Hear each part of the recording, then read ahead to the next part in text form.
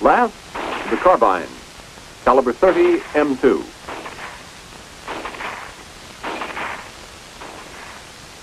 It is a semi-automatic and automatic weapon. It weighs approximately 5.5 pounds.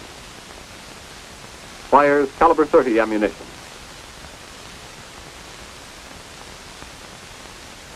And is fed from a magazine containing 30 rounds.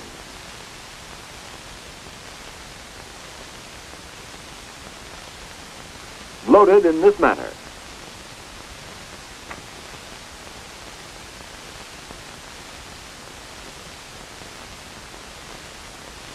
There is a selector on the left side of the receiver which can be set for semi-automatic or automatic fire. When the semi-automatic feature is used, greater accuracy is obtained.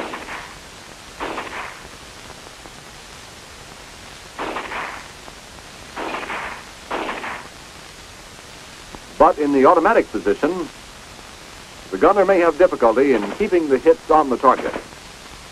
However, this capability has special value for village or jungle warfare.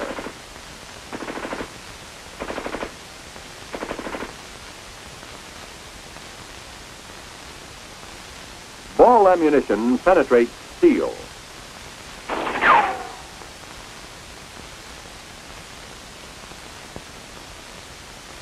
And tracer can be used to point out targets or for signaling purposes.